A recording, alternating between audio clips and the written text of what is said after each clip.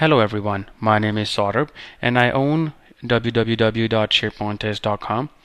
Today during this webinar we will be talking about the new features in SharePoint 2013.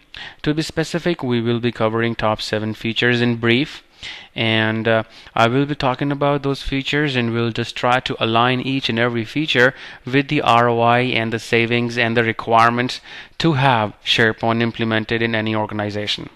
So let's begin. I will take just a couple of minutes and will give you a quick walkthrough about my profile.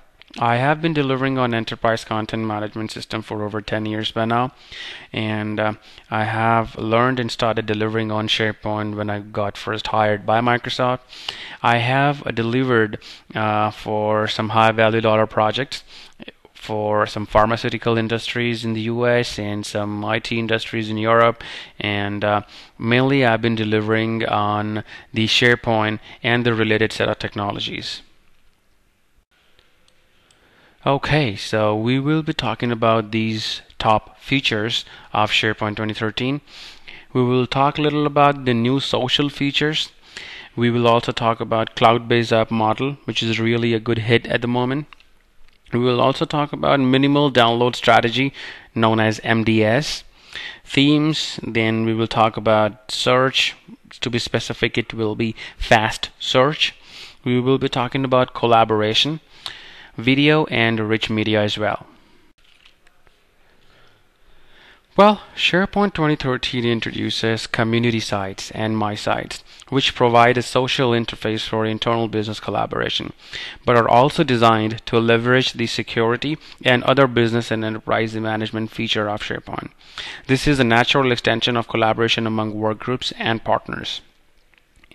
Leveraging the social features in SharePoint 2013 can give organizations ample control over social business interaction while still protecting content and intellectual property, a win-win for both social employees and the decision makers. If you look at it, I have already circled the top social features in SharePoint 2013: compliance, documents, cloud, social, work management, interoperability, and mobile happens to be the top most important features in the collaboration area. In the mobile, we can just access SharePoint environment using SkyDrive on cloud anywhere we want, irrespective of the fact if we are online or if we are trying to access the content and make some changes to it on an offline mode. It enables the organization with the full work management, with full spectrum project management, unified tasks, and the site-specific mailboxes as well. It also enables the work culture with the features like compliance. So you need not worry about policy discovery across SharePoint, Exchange, or Link. It can be interlinked. It can be in sync as well, more importantly. As you all would know, like now we have Yammer as well in SharePoint 2013. It comes in like along with it, so this is something which is an added advantage on top of it. And having the news feeds, follows, likes, communities on top of Yammer and SharePoint own newsfeed category is just an amazing feature which I'm sure you will love to enjoy. The overall cloud is also amazing. Like you have features like Office 365. You can just have your own site updated on top of SharePoint, like just like the way I have my own site, www.sharepointtest.com. It is running on SharePoint Online. So these are a few things which you can leverage, that too at a very nominal cost, and can have immense ROIs. Let's move to the next point. Well, cloud-based app model is an excellent initiative by Microsoft. Well, this is the actual way forward. This is something which is very similar to what we have called App Store for our iPhones or iOS, and the Google Market Stores for our Android phones. This is something very similar to that. You have a cloud-based app model. You go over there, just browse for a site or the application with some keywords. You get to see some results. Some will be paid, some are available for free, or some are available under beta or trial versions. You can test them up by just clicking on it, installing it, and then just start using it. It's as simple as just having your own application downloaded on your Android or on your iOS enabled iPads or iPhone. Well, Microsoft will host and regulate a SharePoint Store where developers around the world will be able to publish and sell their custom apps for SharePoint. So if you are a developer, so this is a great opportunity. You can just go ahead and start developing something which you feel could be very helpful and can be commonly used all across the globe.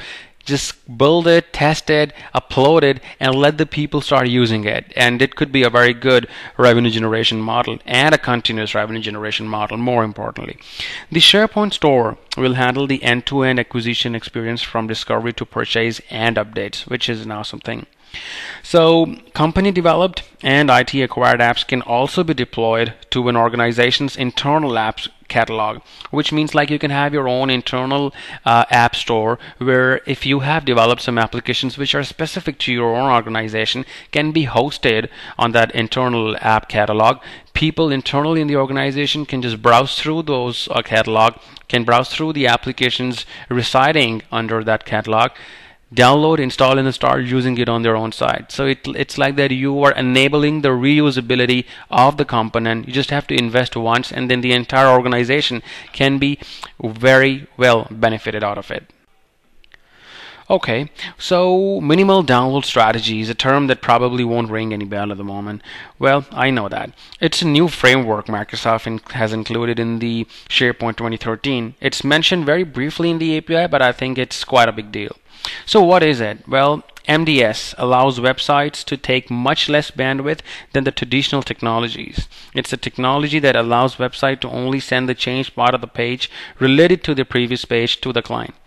If you assume that a website has a header, footer, menu, a right column, and some content, and navigation to another page only changes the content part, then MDS will take care that only the content will be transferred from the server to the client.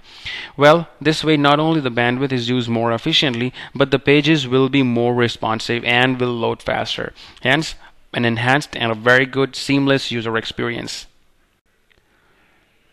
Themes. Well, it has always been quite a painful area for the branding consultants or designers on SharePoint. However, now when the feature of themes has totally improvised, so there is a lot more to offer. In a nutshell, there are two types of themes, the pre-installed ones and the custom ones. So let me just first talk about the pre-installed themes.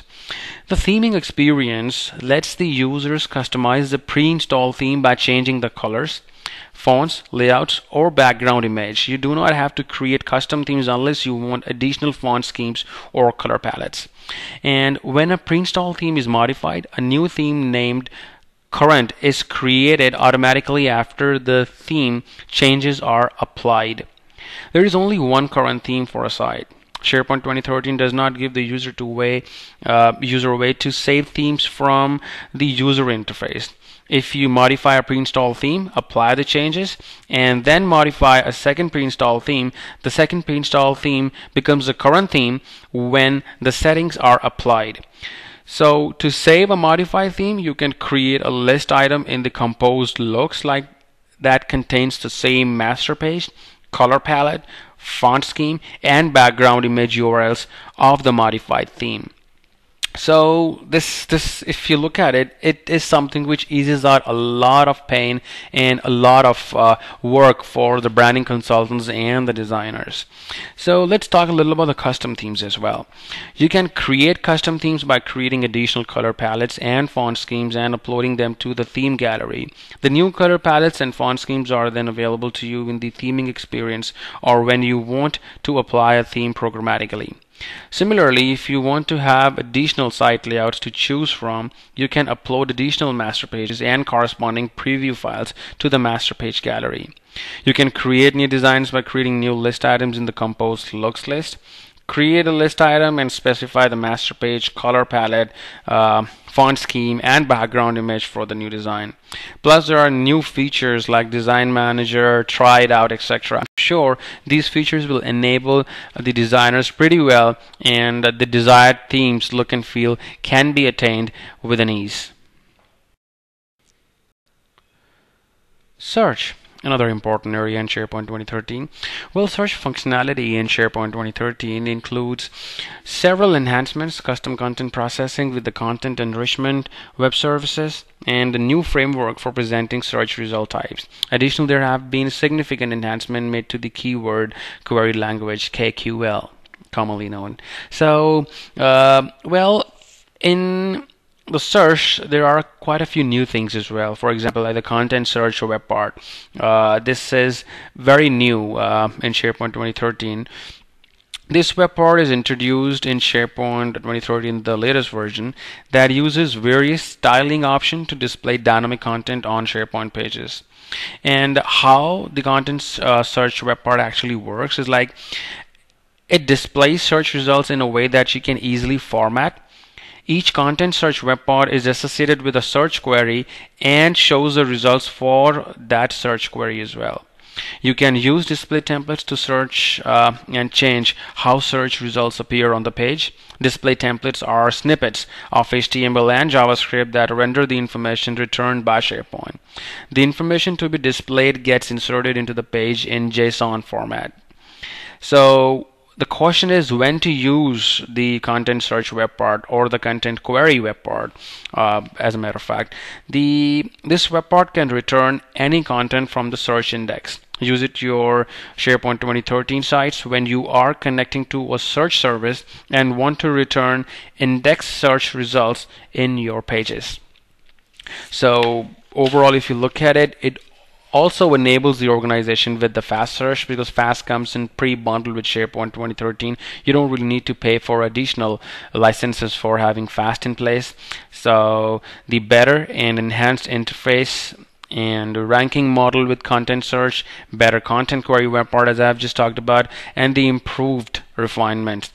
All these things, including fast, are the ones which are enabling the new search feature in SharePoint 2013. And this is one feature which is just awesome. Like it is helping many organizations in different ways. Collaboration. Many people think like this is the only feature for which we have been using SharePoint, and there hasn't been many improvements since 2007. But this is incorrect. There are other equally important features, and there has been significant improvement in the newer version of SharePoint 2013.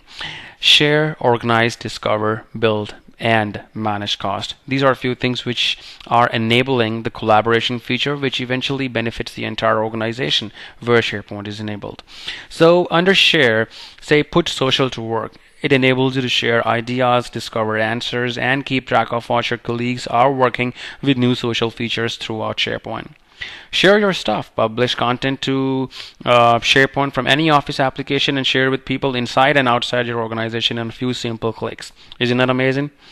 Take SharePoint on the go, like share documents, update your activity feed, and keep in touch with your colleagues from mobile phone or tablet. Organize. Keep projects on track. Organize all your projects and tasks to get visibility into upcoming deliverables across SharePoint, Outlook, and Microsoft projects. Everything works in sync.